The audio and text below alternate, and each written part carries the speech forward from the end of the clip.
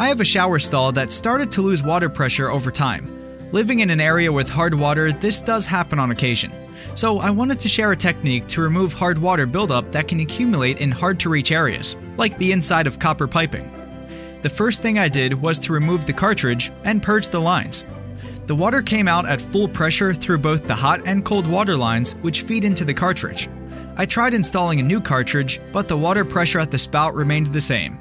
So I knew the problem was most likely a hard water buildup somewhere in the pipe that connects the handle to the spout. I had a plumber come by. He said that the only way to fix this was to remove the drywall behind the shower stall and install an entirely new faucet. He quoted me $1,200 for the job. Soaking an item in vinegar works well at dissolving a hard water buildup, so I decided to try to fill up the pipe leading down to the spout with vinegar. Remove the spout. There are a few different ways that a spout can be attached to the copper pipe. This one threads on. I then wrapped some Teflon tape around the copper pipe, wrapped a piece of plastic wrap around the end of the pipe, and secured it tightly with some electrical tape. Any method to block the end of the pipe making it watertight should work. I then took a syringe filled with vinegar and injected it into the opening of the main valve that leads down to the spout.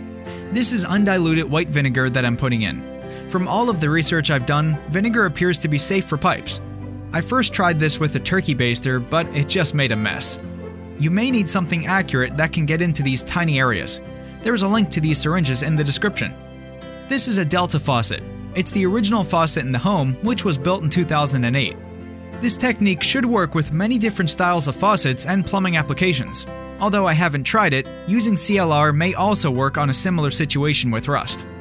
Once the vinegar starts to come out of the main valve, we should be good.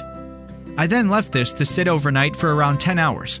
You may need to let it sit longer depending on how much of a buildup there is. After removing the plastic wrap and tape, I flushed out the main body with some water and then reinstalled the handle assembly. This is the water pressure before. And this is what it looks like after leaving vinegar in the line overnight.